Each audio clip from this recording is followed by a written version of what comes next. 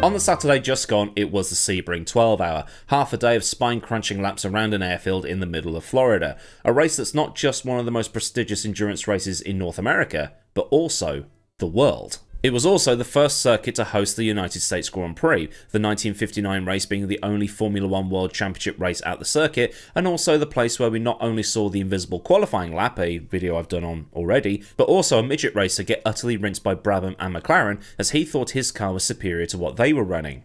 But it's known mainly as an endurance course. It's bumpy, it's got tarmac and concrete slabs as a surface. It's almost like it's a circuit trapped in a time bubble. It's made up of a portion of an old World War II United States Army Air Force base, and is considered to be a car killer and tougher on cars than even Le Mans is. These days though, Sebring hosts two events. At least they did last year. They're not doing it this year for some unknown reason. They're going to COTA instead, but we'll get to that in a second. One is the 12 hours of Sebring in IMSA, and the other is the 1,000 miles of Sebring in the WEC.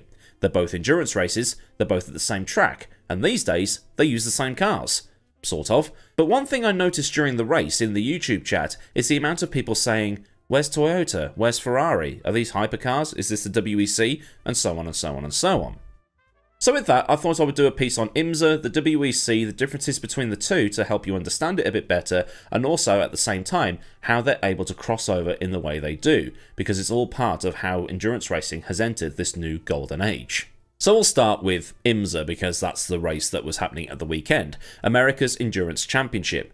The series, which is owned by NASCAR, has in more recent years formed a closer relationship with the ACO, the organising body behind the Le Mans 24 Hours, which in turn forms the main event, for want of a better phrase, in the World Endurance Championship. While still a domestic level championship, IMSA attracts a lot of international drivers, some of whom have been on the world stage. Nick Tandy, Charlie Eastwood, Philip Eng, Augusto Farfus, Brendan Hartley, Jesse Crow, Matty Campbell, Matty Brabham, Alex Sims, Roman Grosjean, Harry Tincknell, Seb Priaulx and the Iron Dames, to name quite literally a sample. IMSA races at all North American tracks. In 2024 there will be 10 in the United States and 1 in Canada. The 2024 calendar is Daytona, Sebring, Long Beach, Laguna Seca, Detroit, Watkins Glen, Mosport Park in Ontario, Road America, Virginia, Indianapolis and Road Atlanta. Now what's interesting here is that at some of these events you're not going to see different categories of the cars, if that makes any sense. At some events you will only see GTP and GTD. At all the races in green you'll see GTP, GTD and LMP2. They used to run at Lime Rock, and seeing all three categories there, well, it would be a carnage fest. On the other side, you've got the World Endurance Championship, which is the FIA's premier endurance racing series, and they go to tracks all over the world, hence the name. Now, for simplicity's sake here, for the rest of the video, I'm just going to call it the WEC, because saying WEC is easier, quicker, and calling it WEC just makes you sound like an utter In the WEC for 2024, they visit 8 tracks. Qatar with the very specific 1,812 kilometers, then races at Imola, Spa, the centerpiece 24 hours at Le Mans, Sao Paulo, Austin, Fuji and Bahrain. Now there's some absolutely amazing tracks on that calendar. Unlike IMSA though, this is an FIA sanctioned series. The tracks used are going to be close to what Formula One runs at, with the exception of Le Mans obviously. These will be state-of-the-art facilities with more than enough garage space, more than enough paddock space, and plenty of runoff at every track to ensure driver safety. There's all that crossover there, and everything is up to the FIA's own standards. While over at IMSA, being a domestically run series, they don't have to go through the same homologation in regards to tracks. There is one major difference though in terms of the fields. In IMSA you're going to see GTD, GTP and LMP2 at most of the bigger events. In the WEC though, you're only going to see Hypercar and GT3. You're only going to see LMP2 this year at Le Mans.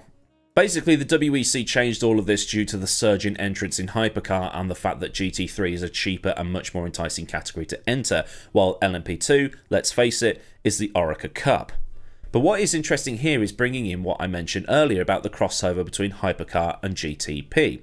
Unlike in the previous regulation cycle where DPI in IMSA and LMP1 in the WEC were two totally separate regulations that meant any team wanting to compete in both had to have 2 separate cars, now they only need 1 car for both series.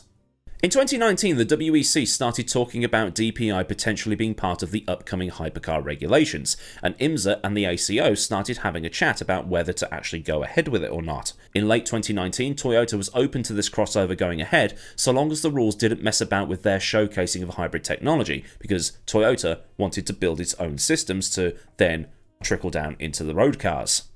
Soon after the Hypercar regulations were announced, Ford, McLaren and Porsche all said, yeah, we need the two categories to be merged because this is going to be far too expensive otherwise.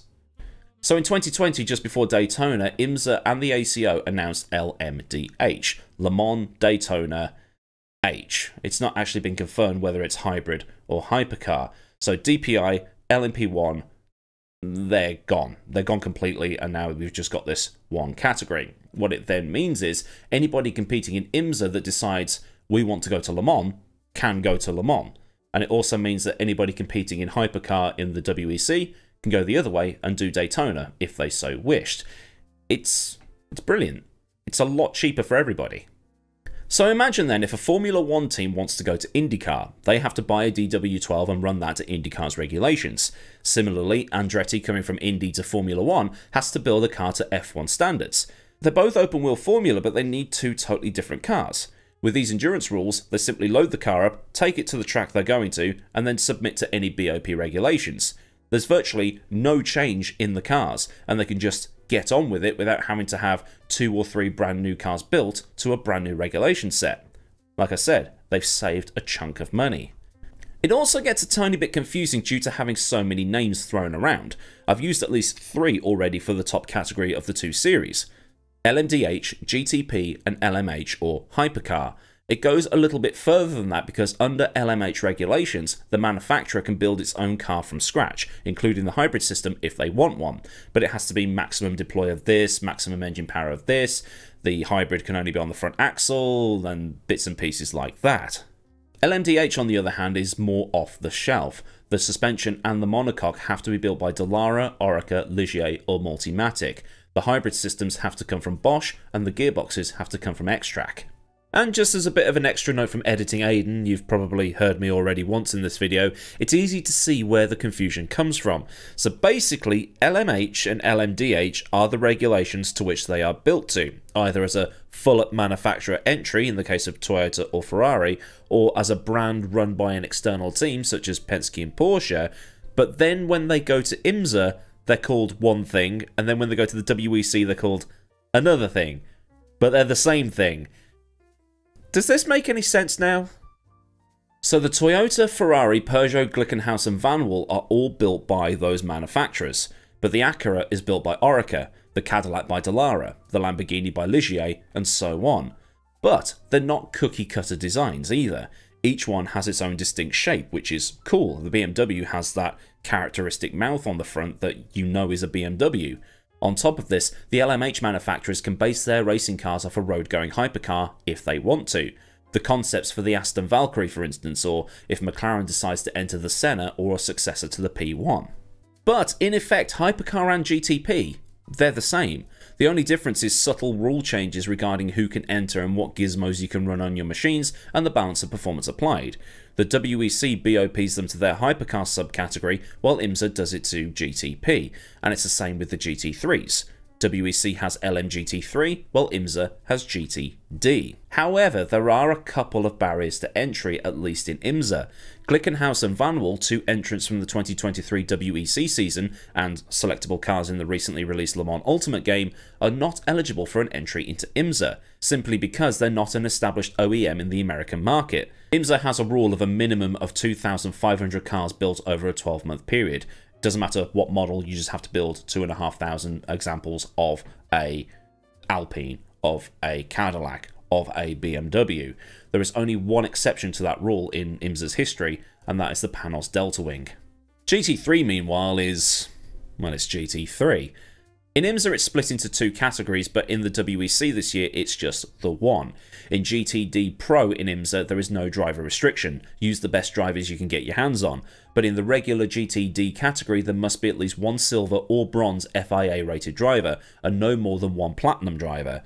Also in the WEC entry list it's been capped at 37 entrants due to paddock sizes at Imola. That number will increase substantially for Le Mans, which is a longer track with more garages.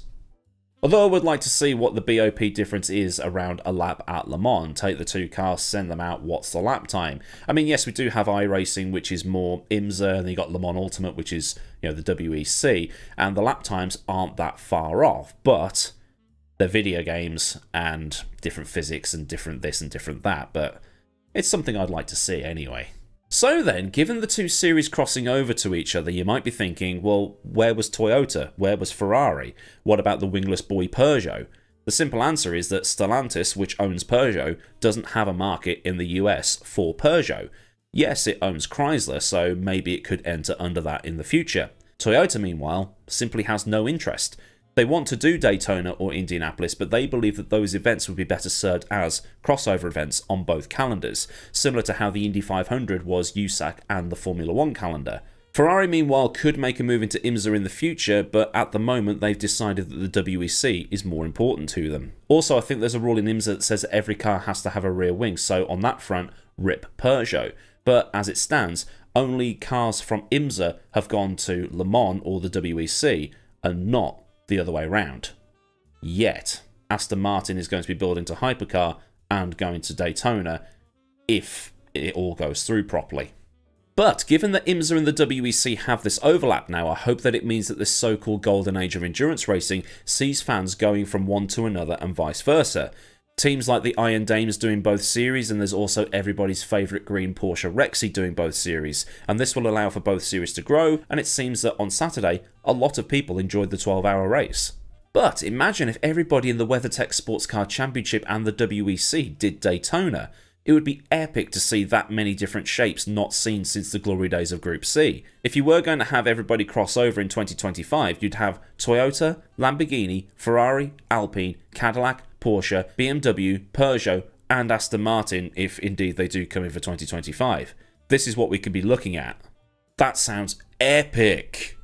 And actually, something that's just cropped up in my head, so I'm going to tag this bit on after I've recorded everything else, so apologies if there's a bit of an inconsistency in the audio. But during Sebring, my wife asked me while I was watching it, is endurance racing that interesting to you? Now, she likes touring cars, she likes F1, she's got into a bit of IndyCar, and she's been watching the NASCAR Netflix series with me, but she doesn't get endurance racing, probably because it goes on for so long. Now, I don't watch it all in one go, I'll drop in and out, but being a fan of Aston's and also being a fan of Porsche's LMP1 car as well, it's a case of I'm seeing so many shapes, colours, drivers, and because of that, we're not stuck with cars that are all the same.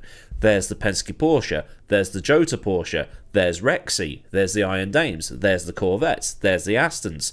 All those brands mean that you can easily follow your favourite ones, and then follow them to another series where you won't have to learn much and you can just drop straight in, just like the cars can. It's a rare case of a series and a regulation set getting it right, at least you'd hope so. Simple reason being, if you're a Porsche fan in the WEC, you can then watch them go and do IMSA, and it's the same teams, and in a large part the same drivers, taking part. Likewise, if you're a fan of Cadillac in IMSA, you can watch them at Le Mans or all of the other events in the WEC and support them there too.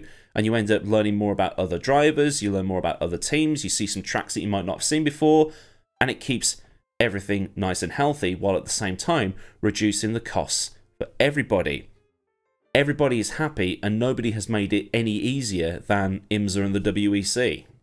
So then, a look at IMSA, the WEC, and how the two series can cross over seamlessly to reduce costs and allow fans of FIA series to watch the US series and vice versa.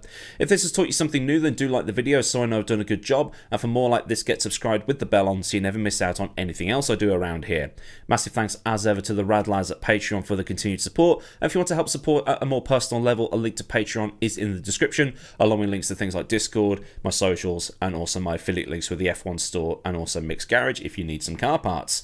And there's super thanks, and there's also memberships down underneath the description as well, in case you want to support at that level too. So until next time, I've been Millward, have a great day wherever you are, and goodbye.